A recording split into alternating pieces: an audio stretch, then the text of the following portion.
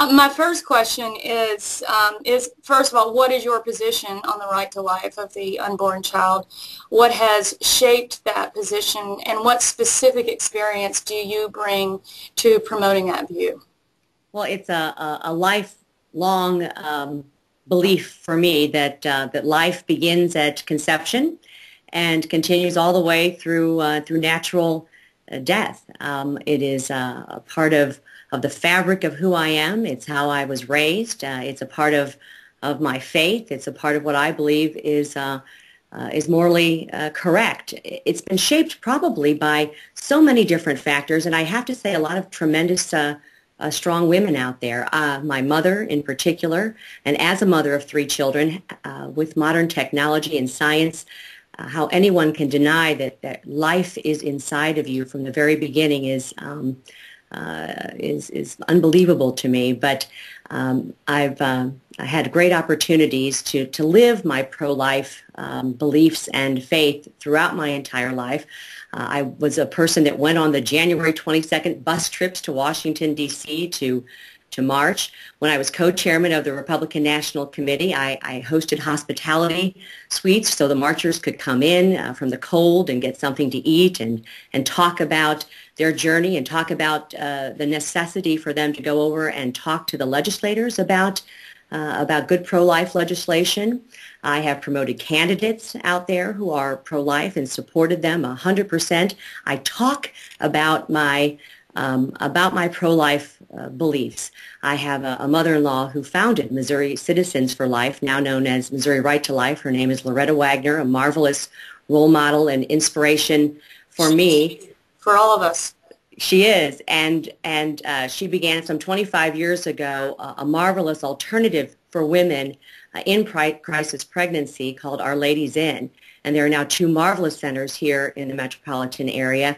And my family and I, including my children, who I have also educated and lived that pro-life tenets and beliefs with, we volunteer, we give of our time and our treasure, and we support Loretta and Our Ladies Inn for the last 25 years. So the pro-life belief for me is very personal. It's very deep. It spans both my personal beliefs along with my political beliefs also. Thank you, Ann. It's clear that it does run deep, and the political beliefs are the next question. It's how that all translate as an RNC chairman. And there have been different models in the past, different habits and ways of being. Often it is those habits have tended towards not focusing on institutionalizing the pro-life platform and personal position of the chairman at the RNC and putting resources behind that conviction. And so my question to you is, how do you see yourself institutionalizing that position and promoting it with the resources at the RNC? Well, I mean, you have to make sure that we have a good, strong pro-life platform, and I have served on platform committees both in Missouri as chairman for 3 terms of the Missouri Republican Party, and then at the national level also. I served on the platform committee, especially when I was co-chairman of the RNC during the 2004 in particular platform committee. So I believe we have to make sure that it is strong and solid in our platform. I also think it's a responsibility for us to promote pro-life candidates and lift them up and give them the backbone to talk about the issue. Oftentimes, candidates may shy away from speaking about social issues, and I don't think that's good or proper at all. I think they should lift up their beliefs if that is how they believe.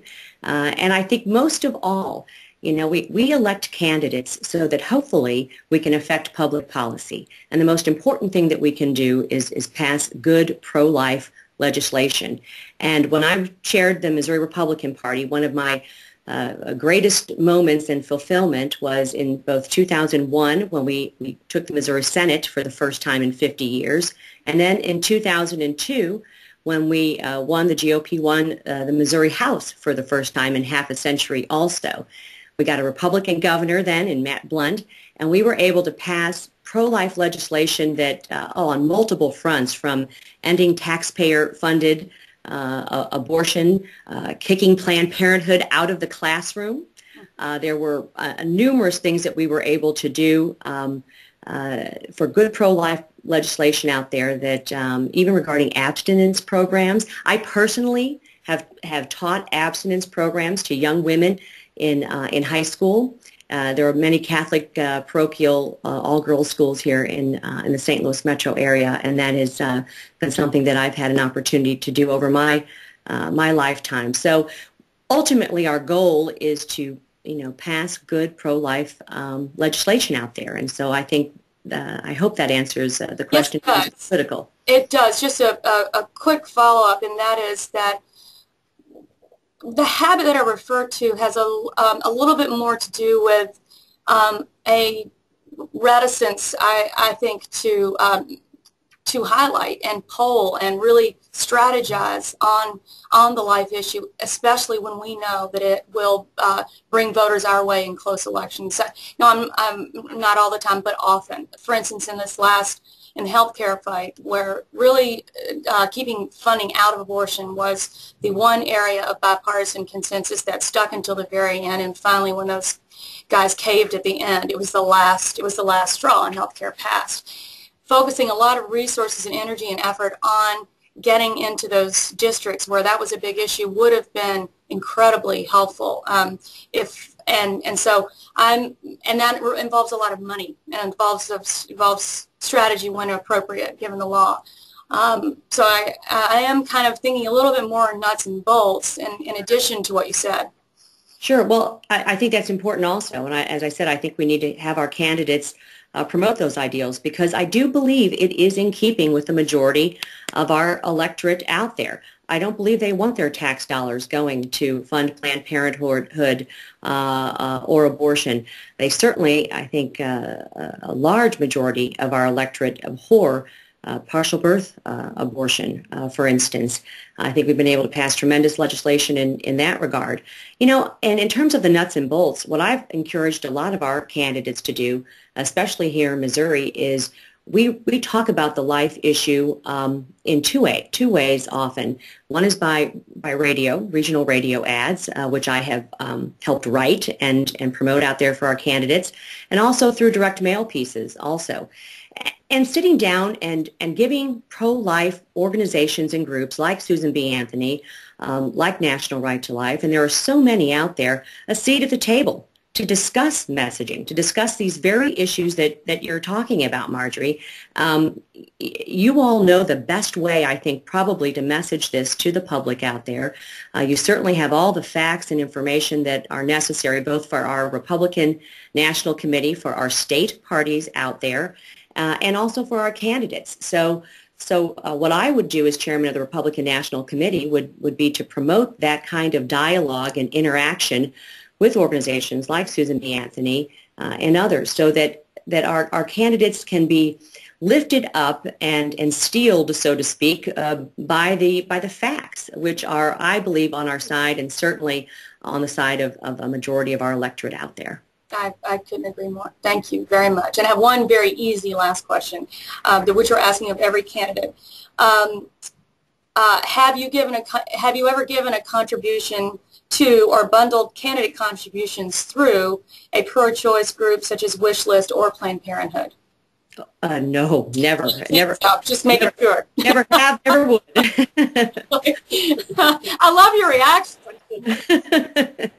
But you can see why, that it's a question that we think answering is very important, because it's very easy for many of our political figures to say they hold something very deeply and then often undermine their very beliefs by funding organizations that undermine that belief. You're quite right, Marjorie, and you can't just talk the talk. You have to walk the walk. And in issues like this, whether it has to do with pro-life or marriage, which we're assuming about to get to, you have to live those values and be raised in those values, and they have to also transcend and move outside of politics, which I guess is my point. I've been able to bring those beliefs to the political arena but also, regardless of that, whether it's through charitable groups, whether it's through education, whether it's through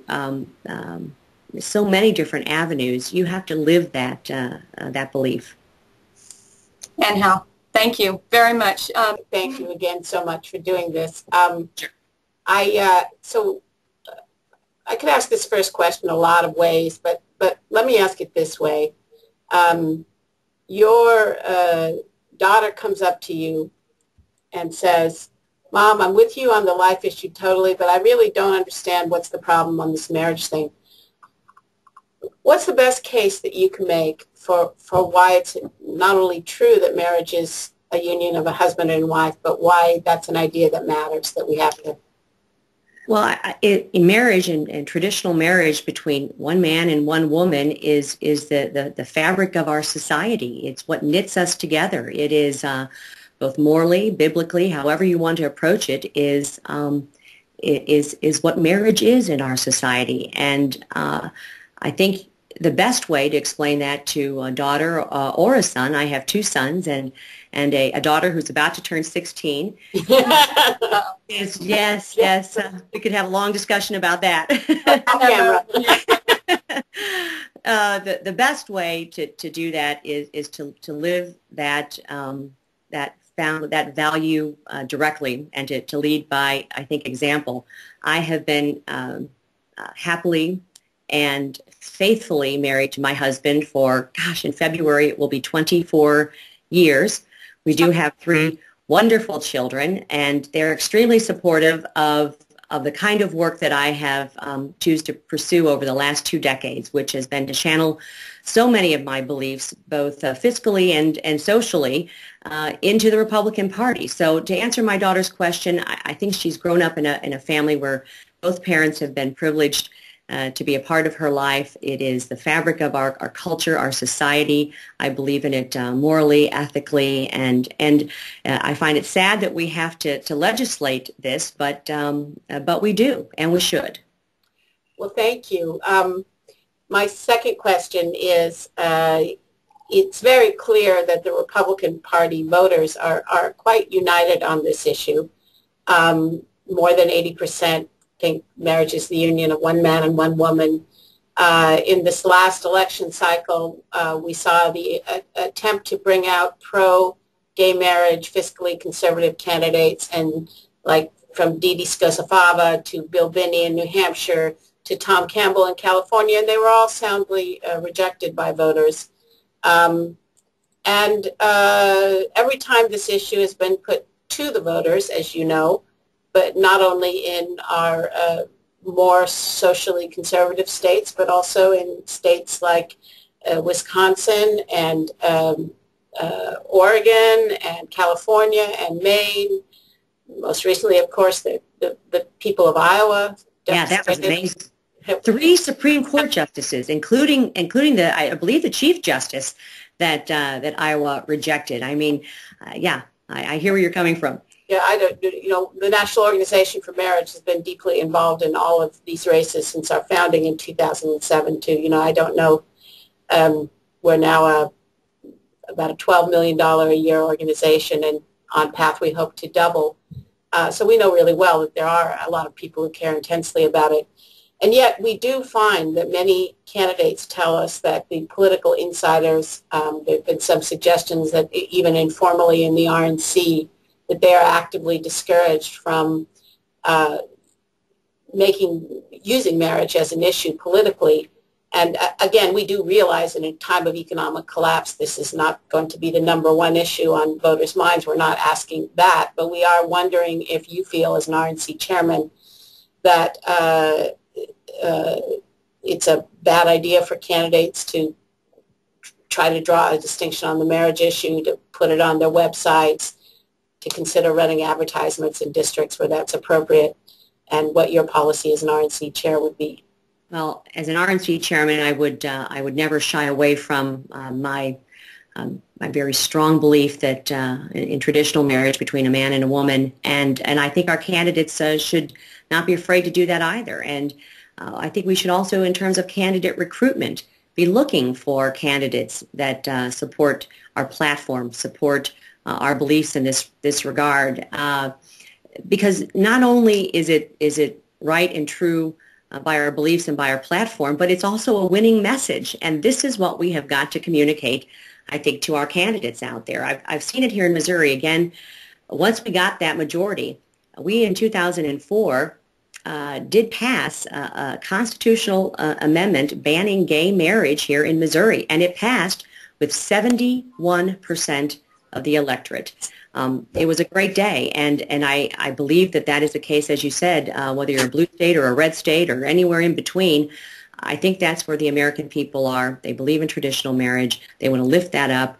It's now more important than ever, I think, given our society and how quickly things are moving, and whether it's all the social networking out there, all the amazing new technology, which is both a blessing and sometimes a curse. On a day like today, it's a great blessing, but yes, it's important that we hold true to those traditional tenets and values that are, I think, a pillar of our Republican Party and our platform, and certainly one that I've incorporated in my life.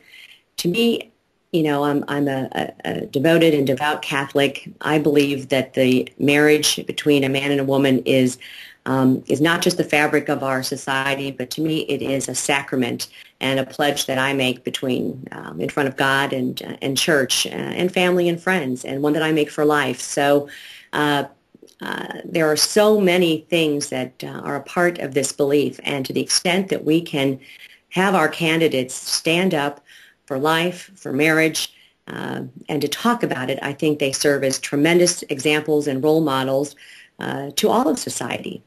So I would certainly be very promotive of that as chairman of the Republican National Committee. Thank you so much.